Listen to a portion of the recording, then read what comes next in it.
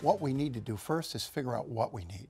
And you've got a lot of people running around saying, gosh, we got to replace all the lead pipes. You got the Virginia Tech professor, who's sort of the only hero, or one of the two heroes in this situation, saying we may not need to do that. That may not be the quickest, safest way to fix this problem. Let's figure out the best fix, and not the best political fix, the one that looks, the best on TV. Let's take the emotion out of it.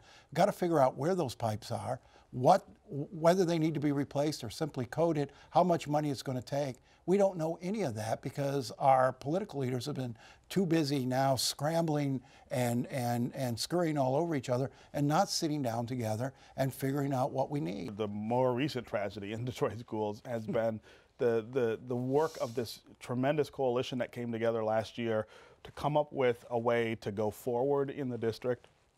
That we didn't build on that. We didn't build on the broad spectrum of people who were behind that. We didn't build on all the work that they did. And that plan is essentially just sitting on the shelf like 30 other plans to fix DPS. I think that's the way forward. I think you put a superintendent in place, not another EM, an actual superintendent.